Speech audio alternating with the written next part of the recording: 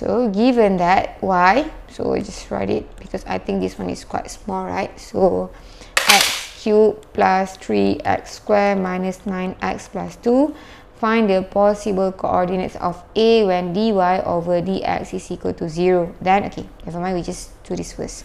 So, because we can see second derivative here, but if we don't have the first derivative, we cannot proceed to this one. Okay, so this is y. So, dy over dx, so means we differentiate y. So, here to differentiate, we bring the power forward. So, 3. Because this one is actually 1, so we are going to bring forward and multiply with constant. But this one without a constant, you just take the power 3x, and then we minus the power with 1, so just write 3 minus 1, right? Okay, done. Plus, so here we have 3, 2 we bring forward, times with 3 we get 6. So x, now we minus the power with 1. Okay, done with second one. And then we have minus here 9x. The one with x, we know that x is power of 1. Power of 1 will become, so here 1 minus 1 is actually power of 0, which is equal to 1. So we just take the constant, and constant become 0. Okay, so here 3x squared plus 6x minus 9. So this one is dy over dx. So it wanted to know possible outcome of a where dy over dx is equal to 0. So when this one is equal to 0, so 0 is equal to 3. So here we can take out 3, right? Because this one 3, 3, 3. So x squared plus 2x minus 3. So here 3. So here we have negative 3. So basically we have 3 times 1. So we see this one is positive, right? So x plus 3, x minus 1. So here, this one positive 2 means the add up. This one you get positive 2. So we know that this one must be positive, this one must be negative. But you can just use calculator for this one. So here we see here.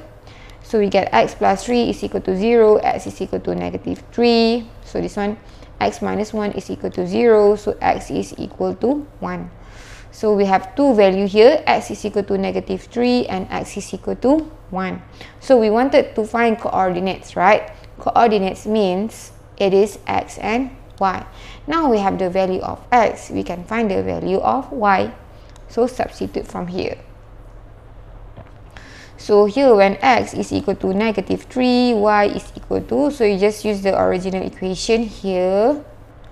So x power of 3, negative 3, power of 3 plus 3, negative 3 power of 2 minus 9, negative 3 plus 2. So basically you are supposed to get 29. So when x is equal to 1, y is equal to 1 cubed plus 3, 1 square minus 9, 1 plus 2. So you see here I basically substitute all the value of x with 1. So here supposed to get negative 3. Now you have the coordinates. So possible coordinates of A, so it can be here negative 3 and 29, or this one which is 1 and, so this one is 1 and negative 3.